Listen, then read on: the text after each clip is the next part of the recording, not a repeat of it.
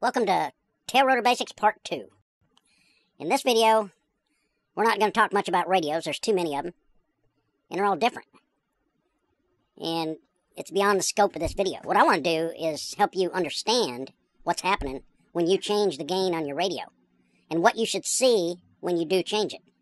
If you understand that, you're well on your way to understanding tail rotor gain. Thanks, Mickey. Why don't you go ahead and explain this for us? Well, Ron, this is concept radio control, and it doesn't matter if it's a 18MZ or a DX6i. When you move the rudder stick or flip a switch or turn a dial, the transmitter generates a signal of a certain width in time, microseconds, and it sends it out to the receiver. And the receiver passes it along to whatever's hooked to that particular channel.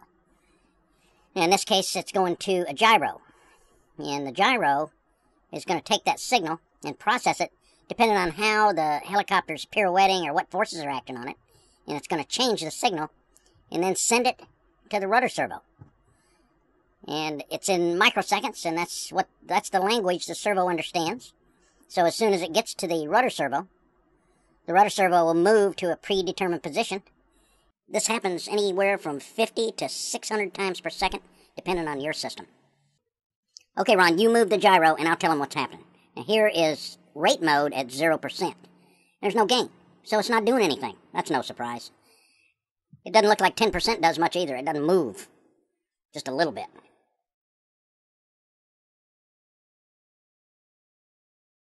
Ah, 50%. That's better. It's moving. It's moving farther and faster.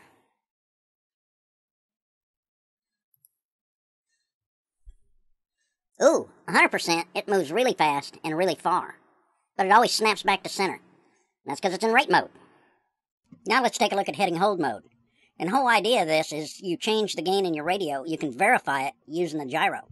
So at 10%, we don't expect to see much activity. And sure enough, there's not much there at all. But if we increase the gain to 50%, we would expect to see quite a bit more activity.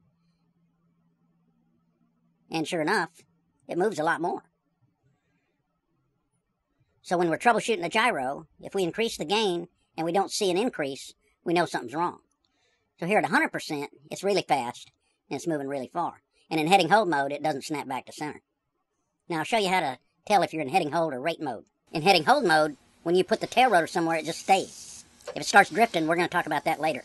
But when you put it in rate mode, it should snap back to the center. Every time.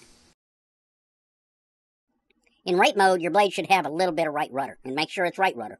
It's just enough so you can let go of the rudder stick in rate mode and the helicopter doesn't yaw.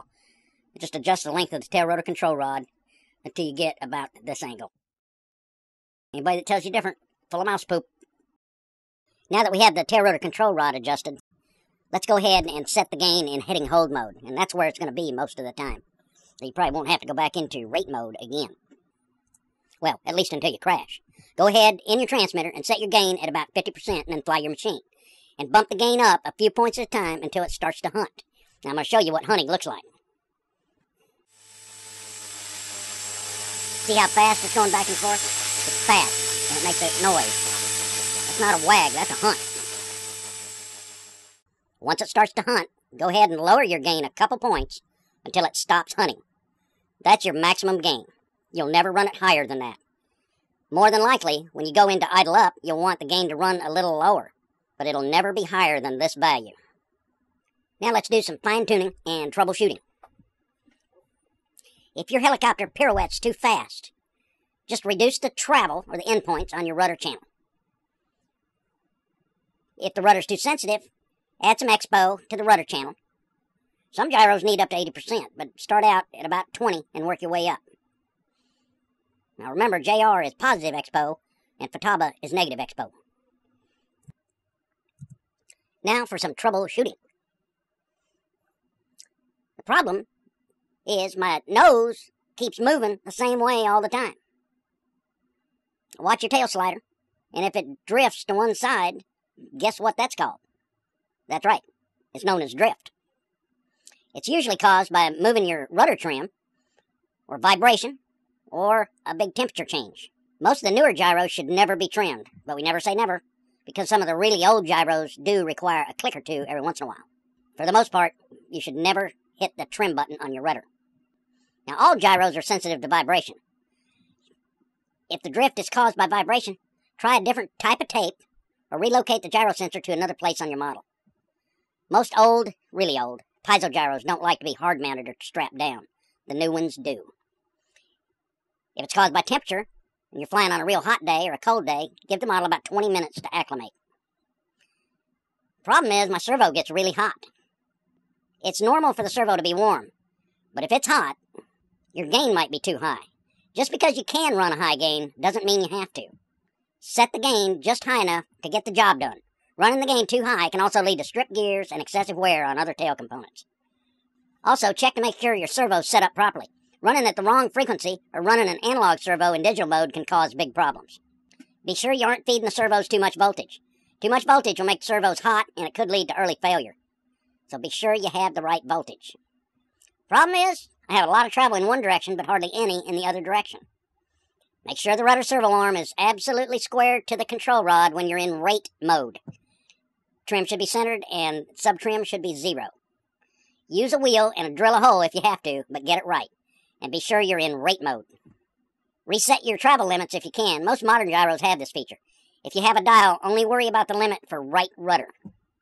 And last but not least, and this is a big one, you change the gain and nothing happens. Remember this? I can't tell you how to work each radio. So make sure your gain wire is plugged in the right channel and the signal wire is oriented just like the servos. Try inhibiting the gyro. Set channel 5 to gear and use travel adjust to set the gain. Or, JR and Spectrum sometimes require you use aux 2 for the gyro. Disable the gyro function and set aux 2 to aux 2. Then use travel adjust to change the gain. Now, this is really basic. You want to study your manual and get to know your radio. That'll get you started. Study the manual. Play around with your radio. Don't be afraid to experiment. Most people only need one gain, but if you need more, most radios are capable. And if you can't just get it, give me a call. Oh yeah, and I'd appreciate it if you'd buy your heli stuff from Ron's. Every time you buy something, I get a piece of cheese. Thanks, Mickey. I'll have to get a big stockpile of cheese.